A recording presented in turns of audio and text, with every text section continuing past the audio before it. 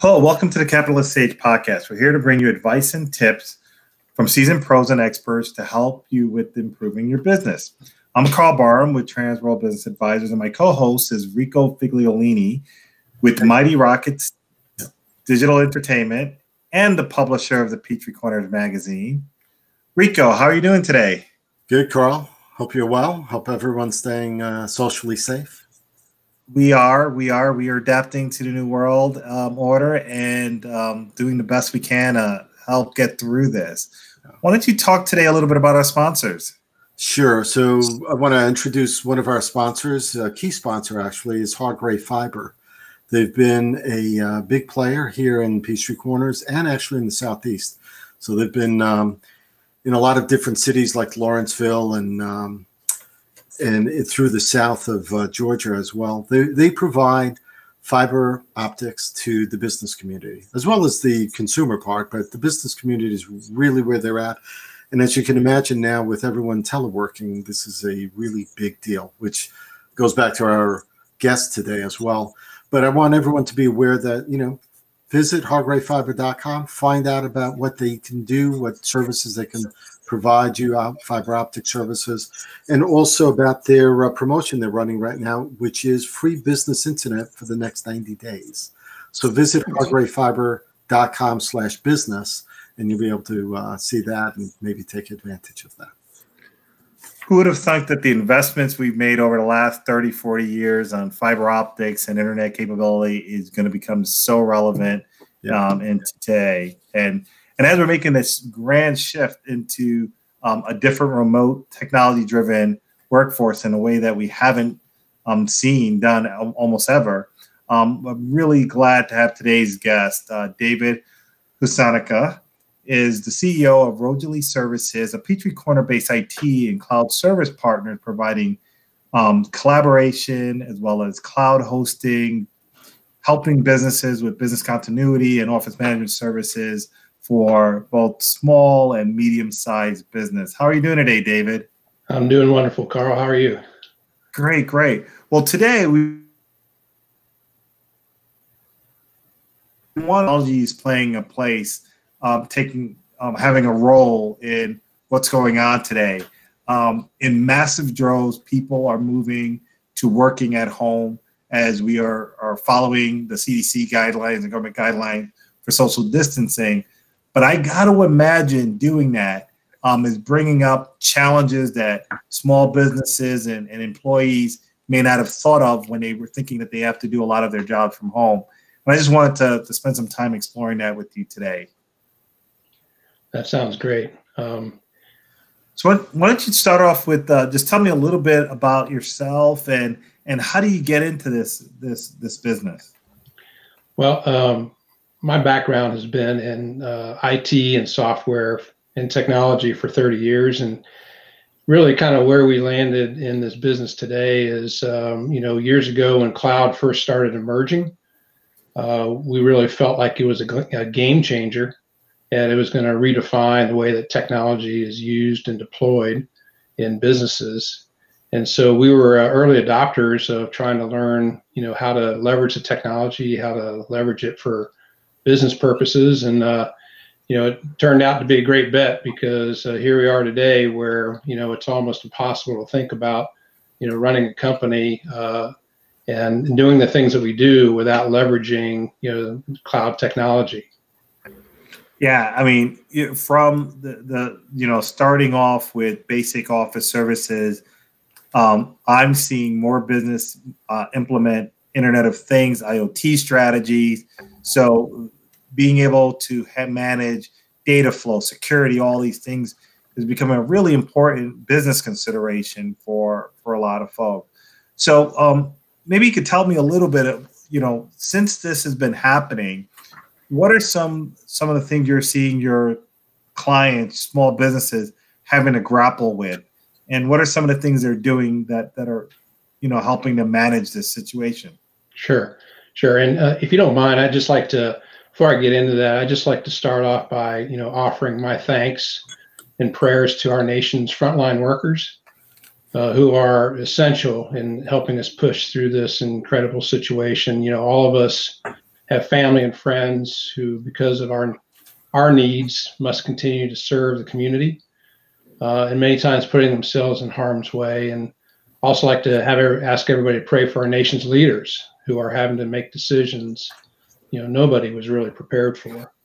The unique situation that companies are finding themselves in, of having to make that transition from work in office to 100% remote workforce in some cases is raised some pretty challenging concerns and around technology and how you use it. And I think if I had to start anywhere, I think I would probably start in the realm of security.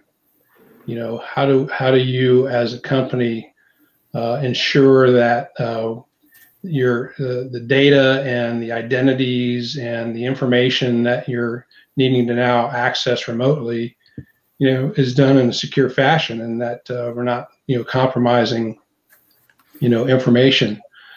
And so what we're seeing in our customers, first of all, one of our first recommendations is to enable things like multi-factor authentication.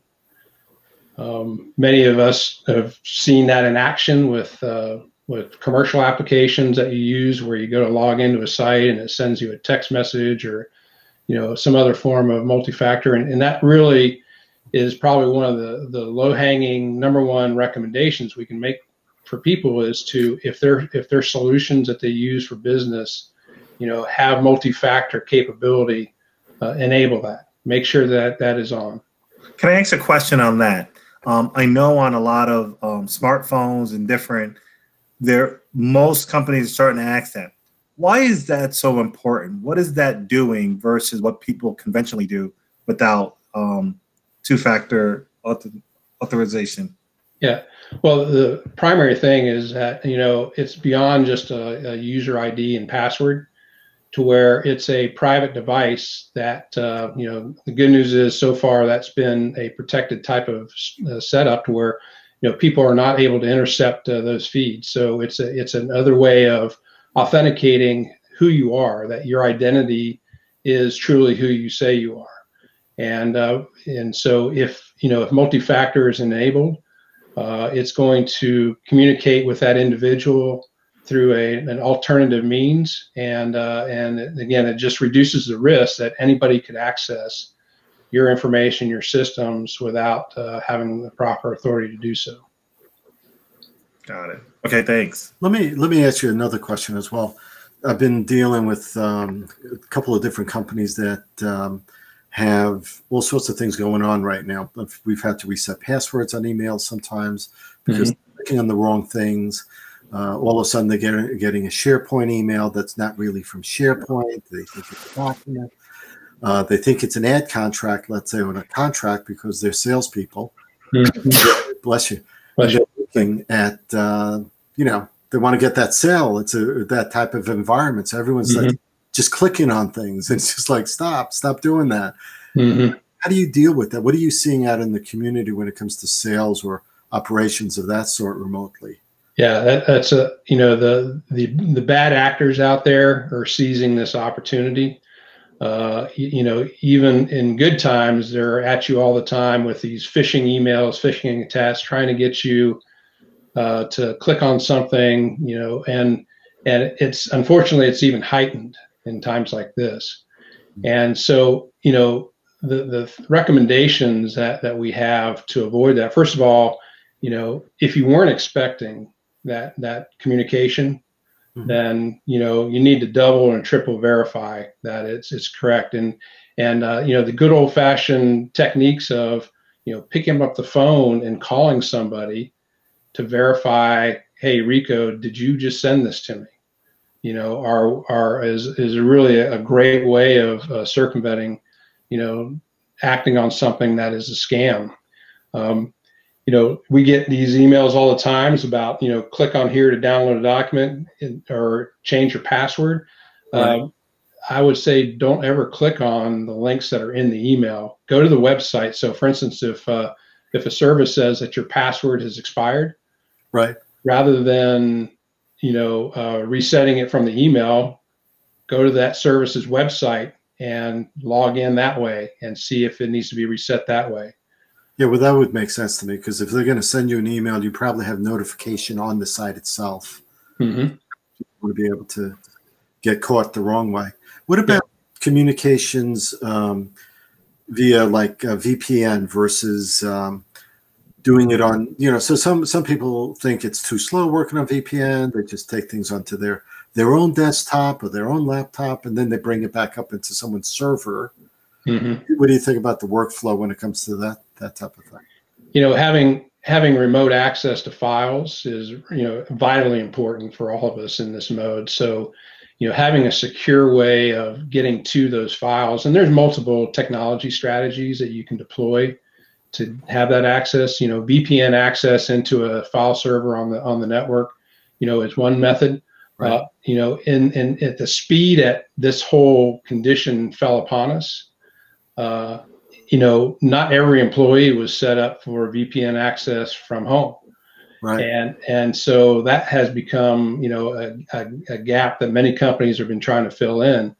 But the fundamental guidance on that is that if you can avoid downloading, modifying, and uploading, it's better that way. If you have direct access to the files, either through a VPN, or if you're logging in through like an Office 365, SharePoint, OneDrive, which having two-factor enabled, right? So that you're having to do multi-factor, in order to be able to get in and access those files. That is absolutely the preferred ways of doing it versus the uploading and downloading. You had a company that, one of the companies that I think locally here in Peachtree Corners that you helped set up their work remotely. Was there any special challenges to that? Setting people's home office infrastructure maybe up, or anything along those lines? Well, there are challenges, and again, the speed at this came on us. Not everybody was set up the same way. So, as far as home office, first of all, our recommendation is if you can avoid using your home computer to access corporate data, you should do that. And the reason being is that if it's a corporate device that you're using, chances are it's been set up a certain way. There, many IT organizations are pretty diligent in making sure that the most up-to-date versions of all the operating systems are in play, that the most up-to-date versions of antivirus are loaded and active. And those are all things that traditionally will take place and ahead of time, and so using a corporate device is certainly typically more secure. If you don't have that ability, then you need to consider doing those same things for your home device. Meaning, we're all guilty of it. We delay that Windows update, or that Office update, or that antivirus update. I'd suggest you don't do that. Go ahead and make sure everything is current. Make sure you have the latest and greatest for that, and so that will certainly go a long way in helping protecting the underlying condition of the machine. I know a lot of people, they become complacent when it comes to those types of things because corporate IT department automates so much of it.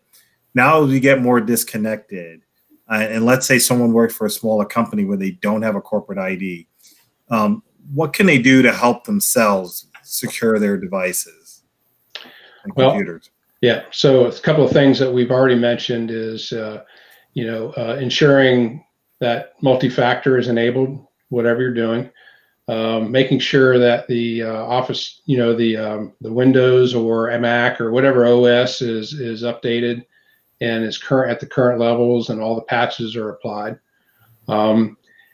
Making sure that the network, the wireless that you're accessing, is a secure wireless network that requires secure authorization to get to it. Can I ask on that point? For example, that's one of the areas where most people on their home network, they get it installed, and I don't know that they've checked it.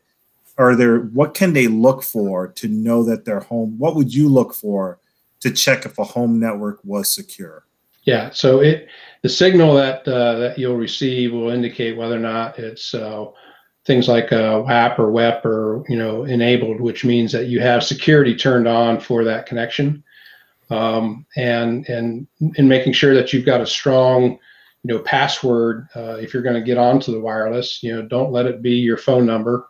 Don't let it be other things that are easily determined by people outside of your home office. So your neighbors or literally somebody's parked on the street in front of your home could potentially jump on your Wi-Fi network and get access to any other device that happens to be on that, including the one that you're on. So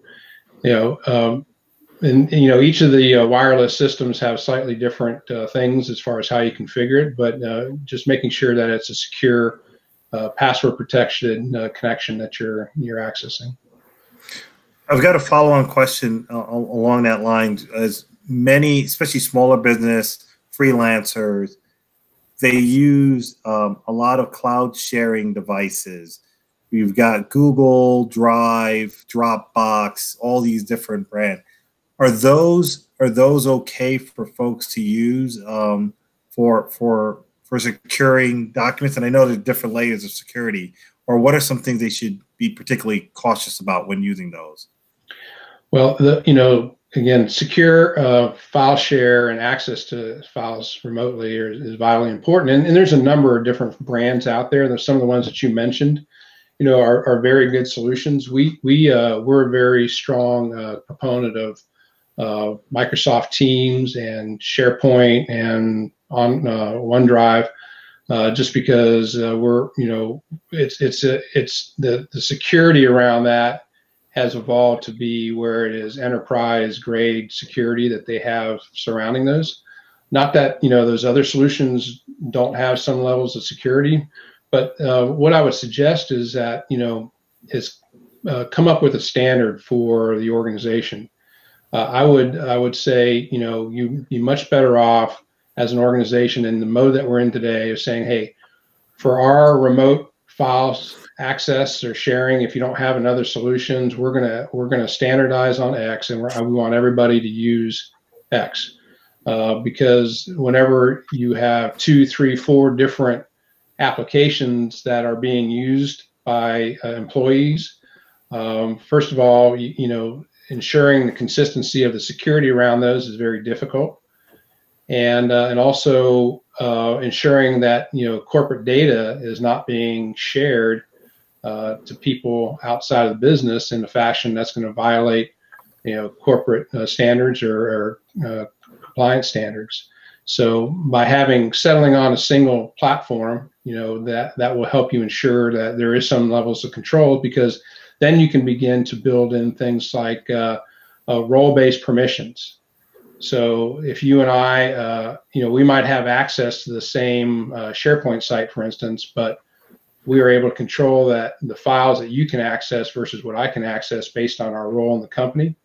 And that certainly goes a long ways in making sure that people aren't themselves viewing or sharing to outside people information that should not be shared. Well, if I could shift a little bit and just start understanding more, if you were to help someone, and I know many friends have set up home offices, when you start thinking about hardware and infrastructure and doing that and some of the things that you've seen people utilize effectively, are there things that you'd recommend for someone to make sure they put in place? So, hardware, there's a lot of great brands of hardware. I would certainly stick with some of the better known brands from a hardware standpoint. From a configuration standpoint, if you're able to, for instance, my machine here, I'm home office, but I'm not on my Wi-Fi. I'm directly connected into my router via cable. So even you do have the ability to do things linked up via cable versus always Wi-Fi, and so that would be something to consider. And a lot of times it has to do with where is the router coming into your home office located in comparison to where your computer is. But can I ask you a question along that? Yeah. So you just described something. I remember when Wi-Fi wasn't as prevalent as it is today, and people would have direct Cat5 cable into their server. Is that a more secure method? If you are really concerned, you're a financial professional or healthcare, and you have really high level, it would be in hardware to allow you to direct line into your server be a worthwhile consideration? Absolutely. Absolutely. It just takes one more layer out of the equation of how, what data is flowing through.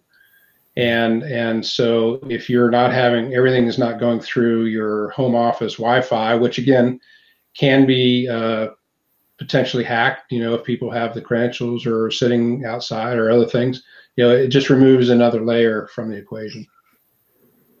Okay. How are you dealing with clients also that have to do like real-time collaboration? Dealing with, you have people out there on Zoom. I mean, that's not the only product you can use. Obviously, we're using something else. Mm-hmm. Although this is not meant for that type of collaboration. This is meant more for broadcast. But how are you dealing with that? I mean, are you finding it easier for people to deal with it? Are you finding it becoming something that may become the norm after this? I think there's some silver lining to this dark cloud, is that some of the processes that we're having to use today will have real benefits long term. You had mentioned one of our clients that we've helped enable from a remote workforce standpoint. This is a software development company that was high on collaboration. I mean, literally they were doing huddle meetings, all day long, looking at code together, having meetings on site and with remote personnel. And so that's a scenario where we were able to deploy with them a product. And this is, again, the Microsoft solution, Microsoft Teams, which includes all the tools under one platform that allows them to do that. So they can do, chats, real-time chats back and forth. You can do voice calls between each other. You can do video conferencing like we're doing here. It has file sharing, secure file sharing, so you can store your files and have access to it. And you can, do all the things that a highly collaborative environment really needs, and you get it all underneath one brand or one label.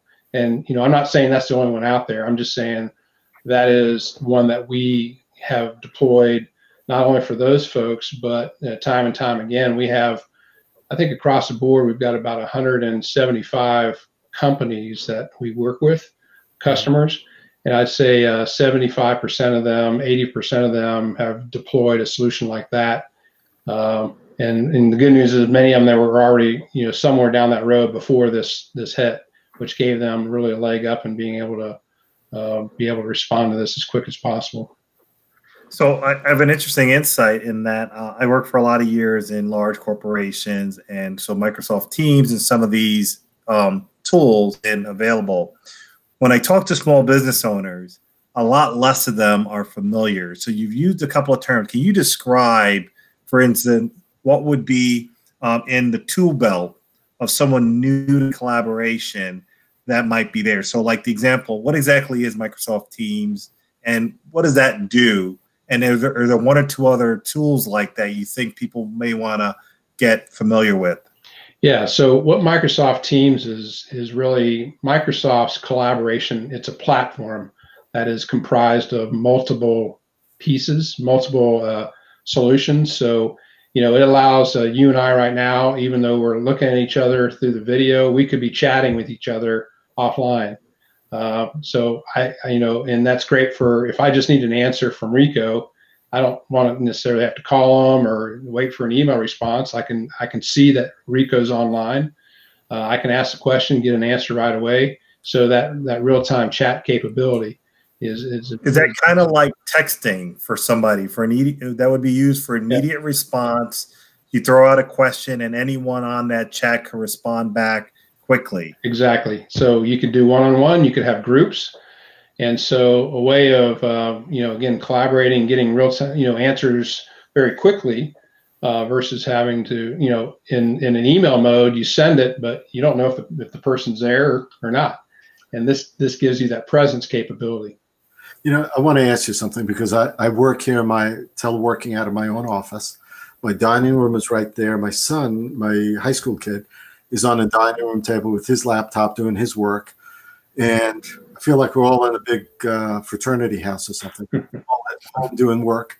But when I pass by his laptop sometimes and I talk to him about what he's doing, I see this younger generation. Not only is he doing the digital learning in their portal environment, but he also has Discord open, which is one of these chat type places, right? That you communicate with your friends. It's mainly used for gaming and other things. Do you find any intergenerational or generational issues with people getting online and being able to do the work? Do you see any challenges there from your point of view?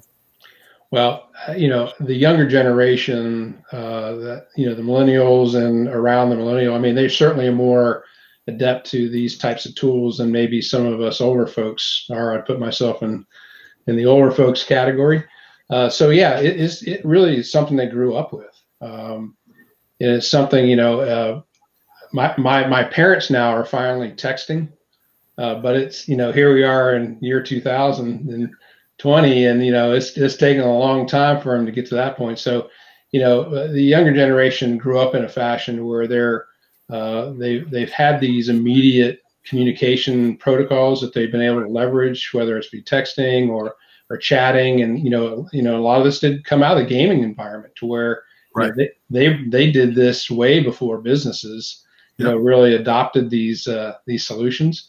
And, and I see it creeping into business sometimes too, because some younger employees don't want to be on the video camera. They'd rather just be, you know, do the audio.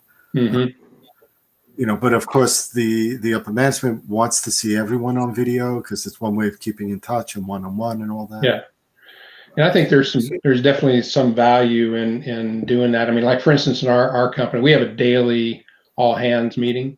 Okay. And you know, when this all came about, you know, we would all be in a conference room together looking at each other. And then all of a sudden, you know, this cloud came over us, and now, you know, we began those where we were just, you know, voice only, but we began to turn on our videos too as a way of, you know, particularly in the mode that we're in, giving people that extra, you know, social capability of, you know, I can show you something in my office if I need to, or pick up a, you know, so, you know, I think that's good. And the good news is these platforms like, you know, Microsoft Teams, and there's others, you know, they allow you that extended level of collaboration. It could go from chat to voice to video to, you know, you and I can be sharing a document right now, and both of us working on that exact same document at the exact same time, versus me having to, you know, do my work and then say, okay, Rico, take it over. It's yours now. And then you have to do your work, and then we have to figure out who did what. So, so you know, these platforms have really accelerated that whole collaboration, and it gives you options as to what's the best way to do it for that need and that team. Yeah. So we got a couple of others. You've mentioned and discussed chat as a tool. You talked about file sharing, and in that example with Rico, where you could do live updates, or more than one person could do that. What's the tool that facilitates that kind of file sharing? Yeah, so that kind of file sharing is baked into SharePoint and OneDrive as an example. And the term for that is co-authoring. And so when you look at, you know, being remote, trying to work with multiple people at the same time, you know, that's a feature that, you know, whatever platform you go to, you should probably consider, does it have that co-authoring capability? So, you know, and what that does is it basically gets you out of this serial mode where, you know, I've got to do my work, and then you can do your work, and then Alice can do her work. And so, you know, this allows all three of us to be in the exact same document. So we could have a Word document, Excel sheet open at the same time, and I could see where you're working. And as you're typing and you're making updates, those would show up on mine, and I'm working in a different area of the document or the different part of the Excel sheet. So, you know, it just greatly enhances that whole collaboration experience. So I've got two. is this video collaboration.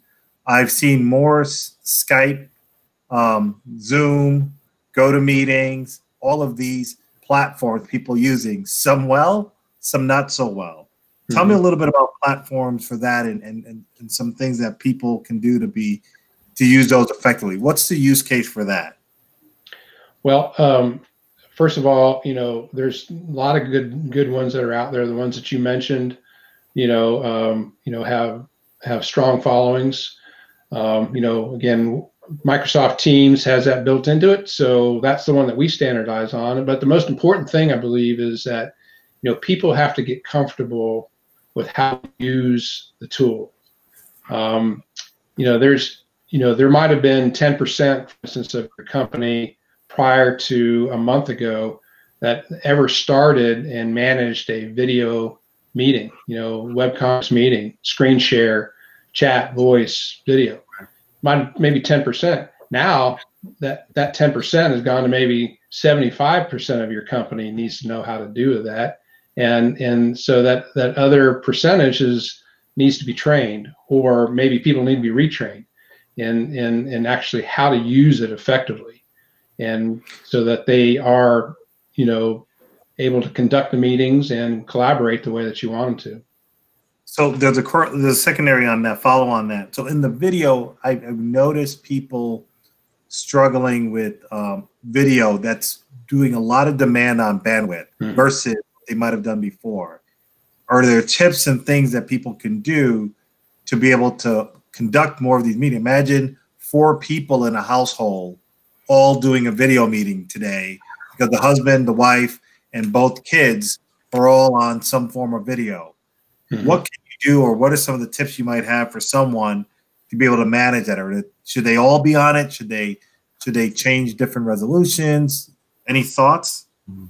Well, a lot of it has to do with the bandwidth, with starting from the street coming into the house. So if you, depending on the carrier that you have, you might have certain bandwidth that you signed up for. Whether it be Hargray, or whether it be a Comcast or something like that. So, that will certainly impact how many of those types of things you're able to do concurrently. Then you have, capability within the 4 walls, such as, your Wi-Fi and the type of, bandwidth that has and capability. You need to also, people need to have diligence. As a matter of fact, before this call, my daughter's upstairs doing her homework, which has a lot of video. And so I just asked her, I said, hey, I'm going to be on an important meeting here. Can you just hold off streaming for a little bit in the event that it does collide? But, the reality is you're probably not going to know if 4 people can do it at once until you try it once or twice. And you may want to try that in a mode to where it's not going to disrupt, the other people. And which is one of the advices we give people is that, hey, if you're going to start using things like web conferencing and video conferencing and all that, is try it out ahead of time. Get on it. Get somebody comfortable, a friend, a family member, with you. Make sure that the quality is there, because you might have to make some adjustments either for your own home office technology, or you may need to call your provider and say, hey, I need to go from 100 meg to a gig type of bandwidth. It's interesting because your Zoom, for example, is throttling a little bit on how they're streaming the video too. So they're, depending on your membership with them or your package with them, you might be only doing it at 760 or something like that versus something higher. I don't know about, you all, but like, for example, in my house, I think we have a 250 package. It's like whatever the fastest package is we have. And I have 4 or 5 people online all the time doing stuff. And yesterday, 2,500 people through Comcast Xfinity went out. And we were out for an hour and a half. So everyone comes down to see me to say, because I'm the IT guy, to say, what's going on? And I'm like, it's out, 2,500 people in Peachtree Corners. There's a spot somewhere, shows it on the map. But everyone has the data plan we have on our tablets and the cell phones. Yeah. hotspot it. That's what we did for that hour and a half. We hotspotted the stuff. Granted, some of it could be low bandwidth, but there's ways around some of that, I think. Yeah, that's a great point, Rico. And, having an alternative, is certainly something I always want to, keep in the back of your mind is that, what if this does break down? What am I going to do next? Right. It was just like in the old days, whenever you're doing, and many people on this call probably don't remember, but you had the projector where you put the transparency on, right. in the meetings, and so, okay, what if the bulb on that projector went out during your meeting? How are you going to continue? So, well, that's where you say, well, I also brought a hard copy that we can all pass around and go off of, so they're thinking through it a little bit certainly helps in making sure that we're. There's one thing along that line, just the difference between how much data video uses versus audio. Yeah. A lot of times, if everyone is streaming Netflix, running meetings, video meetings, there might be times where the right application is just an audio. Yeah. But you can be lulled into videoing everything, and you're throttling bandwidth when, for a period of time, you might say, look, maybe you go on audio only and you stop streaming the video. And then, if you have a bandwidth problem, you can toggle some of that stuff. Yeah. That's right. And, some of these tools do have the ability to where you can choose to accept video as well as broadcast video. So, and you can either or those. So, being mindful that, video is going to eat more bandwidth. There's just no two ways about it. And you also mentioned different plans. So I'm not familiar with all of them in particular, but, the giga and how much bandwidth in this next 60-day period with all the homeschooling and other things that are going on, what types of bandwidth do you think people would be safe with if they had, just so they have an idea if they're way below and they may need to be talking with their providers? Yeah, each case is going to be different, but I would say as much as you can get is the easy answer, but what we did personally in our house is we were, I think, at about a 200 meg type of plan with our provider, and knowing that we're all going to be here, and also I did some other things with moving over to streaming TV. We just said we're going to go up to a gig bandwidth, and in the increase in cost, while money is certainly important, it was surprisingly inexpensive to make the jump, and so thinking about what is the alternative of spending an extra $20 a month for this, is the fact that my productivity, and I can't do the meetings, I can't do all the work. It seems like a pretty good trade-off. And again, I'm not minimizing that. Money's important, but so is productivity in these days. So sometimes you have to sacrifice a little bit for the higher productivity. And then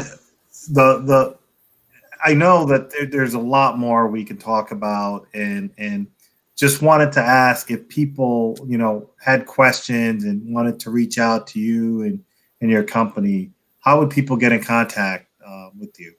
Yeah. So again, we're located right here in Peachtree Corners in Technology Park, and specifically, if you heard of Curiosity Labs, we're one of the tenants in that building. We have, obviously website, www.rojoli.com. And, our phone number and everything is listed on there, or you can just contact us at sales@rojoli.com.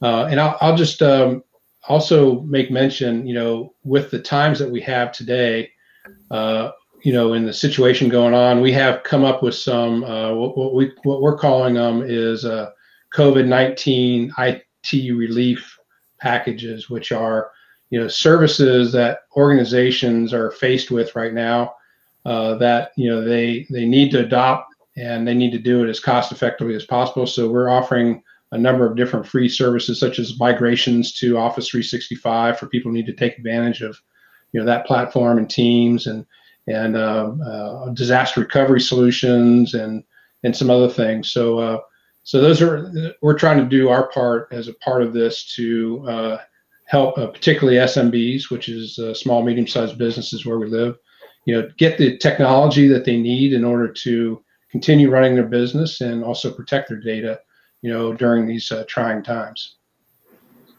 Well, I really want to thank you so much for spending some time with us, because I know people are talking about relief packages and people are talking about testing and social distancing, but this behavior shift that's happening across industry, where people are now working more remotely, will start to unveil opportunities for people to do bad things over computers and network. And just starting to think about it and make sure you harden yourself is really important. Ability tools that you outline, chat features, file share features, video software, etc., are new tools that we all can start using to maintain productivity at home. And in a lot of cases, this is now how our kids are learning for a few more months. So becoming familiar and comfortable with that is going to be really important as we navigate ourselves through this pandemic. So we would like to thank David for joining us today and talking about this. And we do definitely recommend people take advantage of some of the offers his company is doing. Rojoli Services is right here in Peachtree Corners. We're trying to help each other. Businesses are stepping up to provide the tools for people to be successful through this. And I want to thank you and what your whole team is doing to help with that. Well, thank you for having me on today, and looking forward to the other side of all this for everybody. Thank you. Amen to that. Well, we want to thank, again, the community for doing everything they're doing. Rico, I'd say social distancing is being taken serious here in our local communities. If you go about, you see people taking it serious, and everyone that's doing that is helping to make this go quicker and save lives. So we appreciate that, and the sooner we can get this under control and get back to our normal activities, play and work, the better. Also wanted to just mention we're going to continue to do our podcast. We have guests that's coming in, and hopefully this format is working, but you could hear us on streaming on your local streaming service, the Capitalist Sage podcast, as well as we do post this live on Facebook. Yes. And where would they find us online, Rico? Sure. So go to livinginpeachtreecorners.com. You can also find the podcasts. If you go to Apple Podcasts, iHeartRadio, Spotify, SoundCloud, any of those platforms, just Google or just search for Capitalist Sage and you'll see the podcast there. Even if you Google Capitalist Sage, you'll see it online. It's on YouTube. So this video will be on YouTube as well. So any of those places you can find it. Awesome. Well, I'm Karl Barham with Transworld Business Advisor of Atlanta Peachtree. Our business advisors are available to help people navigate through this. We help people with buying and selling businesses, advising them how to increase value, and in this time, just making sure they're able to survive through this, if not thrive in the future. And Rico, I know we have some stuff coming out soon. Sure. In fact, I should say that in the next 4 or 5 minutes, I have another podcast we're doing, Peachtree Corners Life, and I'll have the head of school for Wesleyan with me. We're going to be talking about distance learning and going through that. So we'll be sharing this podcast space shortly with that. So, but this hit the mailboxes, or will hit the mailboxes today or tomorrow. Peachtree Corners Magazine. You'll find 21 different restaurants you can do your orders from for go-to or curbside pickup. Stories on digital learning, local schools, stories on faith, how the churches are reaching out to the communities online through Zoom and other avenues, and a whole bunch of things like that. As well, if you need any services when it comes to content marketing or podcast production or anything along those lines, Mighty Rockets is my company, and you're more than welcome to contact me. Rico, R-I-C-O, at mightyrockets.com. Thank you again for everyone for tuning in. Have a great day. Thank you, everyone.